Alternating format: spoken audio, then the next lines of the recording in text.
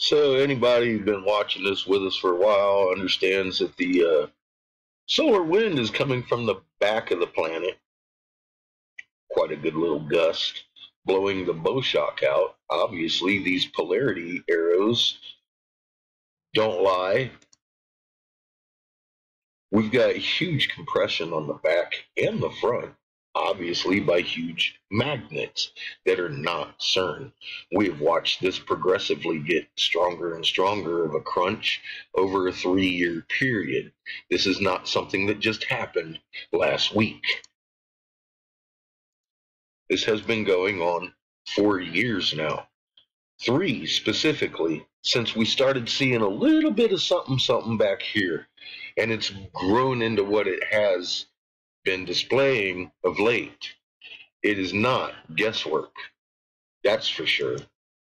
And you can go out at night and look in your north horizon, because that is where all these things are. You can see them clearly on the north horizon. Do I have a picture of them? No. Do I take pictures of the moon, or do I send you out to look at the moon? Well, I'm going to send you out to look at your night sky in the north horizon, and I challenge you to fucking prove me wrong. There is a planet as big as we are within lunar distance, and you can see it with your eyeballs.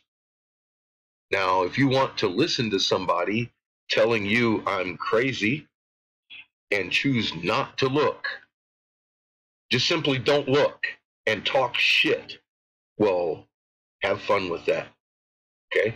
It's there, and your opinion will never change the fact that if you look in your north horizon, you're going to see a big-ass fucking planet every night. Now, you may ask yourself, why is the UV so high? Why is the globe on fire? Well, you can answer that yourself when you start looking at your sky when it rains and you see 2 fucking rainbows of different spectrums. Color spectrum. You can't have 2 different color spectrums out of one light source. Obviously, there's the proof on the clouds. You have 2 suns shining on this side of the fucking planet every day. The Scottish moors are on fire.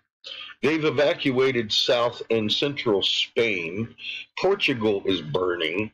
Italy is burning. The Swiss Alps are burning. 4 times the size of Texas in the fucking tundra of Siberia are on fire. Who? Don't forget Africa. Africa is burning the fuck up. The Amazon is burning the fuck up. The Yucatan has already burned, and all the people are up against the border talking about my home is gone. And you have idiots like Lee saying that I am reporting hot spots. Folks, you're on fire. And if you don't open your eyes, you're going to get a shock of your life. Avalanche of fires everywhere. The trees are hollow. The fucking trees are hollow because of microwave energy. Everybody keeps talking about how the chemtrails are filling up the roots of the trees and making them die. Let me tell you something.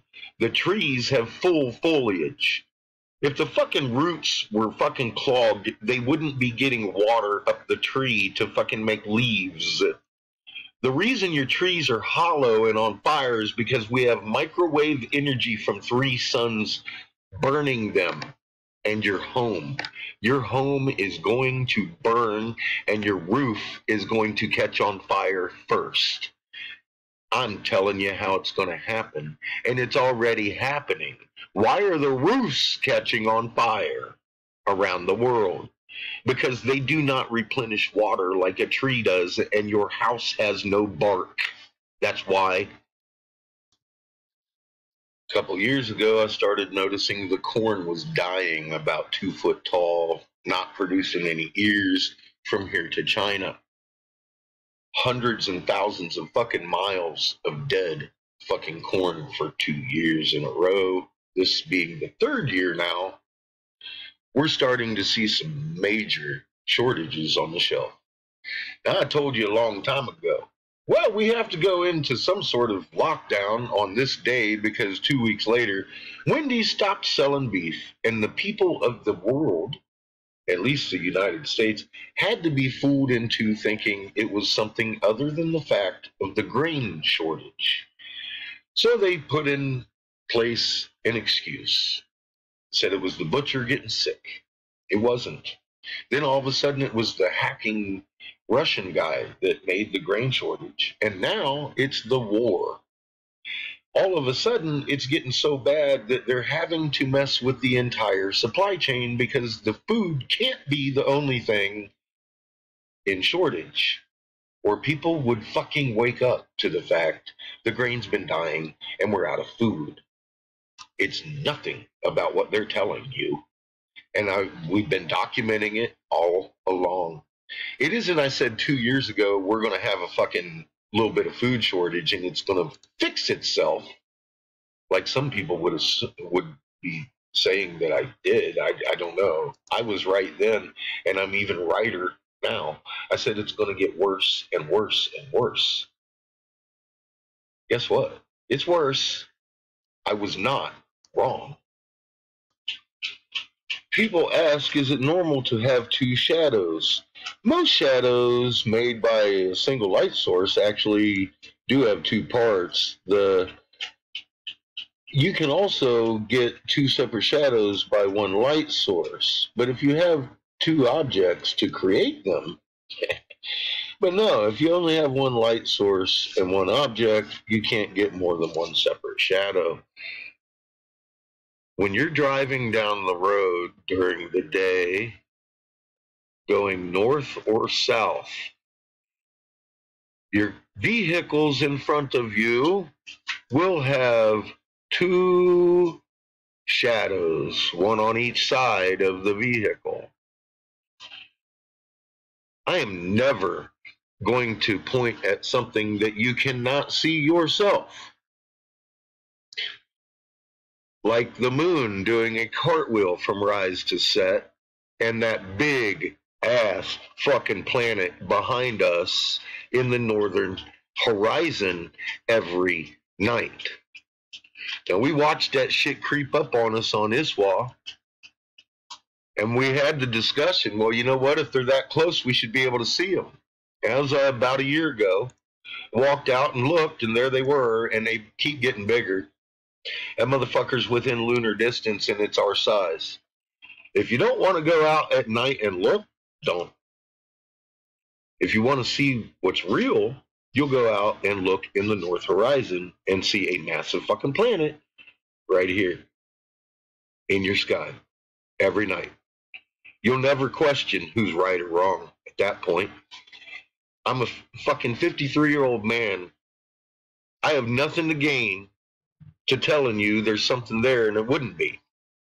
I fully expect you to go out and check my work. Go out there and tell me where I'm wrong. Ready? Go.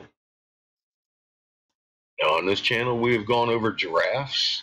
Nobody can prove me wrong there. Can you? We've gone over fucking lunar phases.